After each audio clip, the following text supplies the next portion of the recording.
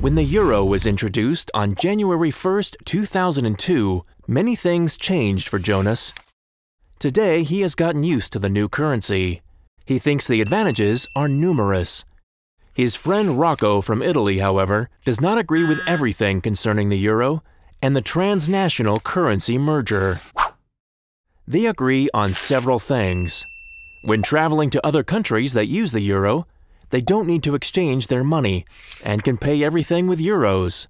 This is convenient for both of them. Online shopping has also become easier for customers and producers. There is no exchange rate, and financial transactions cost the same as national transactions. Generally speaking, prices and salaries can be compared on a European scale more easily. This enhances the competition among companies and benefits the customers. The countries sharing one currency also need to collaborate more closely with each other. They grow closer and can support each other during difficult times. Well, in theory, that is. The European Central Bank's main goal is the preservation of stable prices within the EU. That sounds lovely in theory, but Rocco tells Jonas about the disadvantages as well. Those mechanisms benefiting one country might, for example, hurt another one. This mainly concerns economic and financial problems of the participating countries and their inhabitants. Countries give up part of their control and parts of their governmental autonomy. Before the introduction of the euro, they could help themselves first in difficult times. To stimulate economic growth, they could print more money or devaluate their currency. Selling cheaper products was thus possible, and more products were being exported to other countries. The tourism industry would experience growth, providing cheap vacations. Since the currency is now the same in all countries, all of this is no longer possible for struggling countries.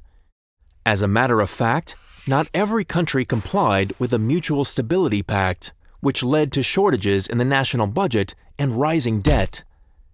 They had to get expensive loans with high interest rates to close this financial gap. Investors are now concerned the pending bankruptcy of one country could influence all other euro states. This is called the euro crisis. To prevent this from happening, the European Central Bank has implemented several solutions. The ECB buys government bonds of indebted European countries for low interest rates to offer those countries cheap loans. A debt limit for all members was installed. Moreover, fines are automatically due if a country does not abide by the criteria of the Mutual Stability Pact. However, these measures have yet to be met and controlled. Whether they stabilize the union has yet to be proven. Jonas and Rocco have different opinions on this issue, but they still remain friends. Next summer, they decided to travel to Latvia, which they always wanted to see, and there they can pay with euros too. For more information about the introduction of the euro, check out our video clip, The European Monetary Union Explained.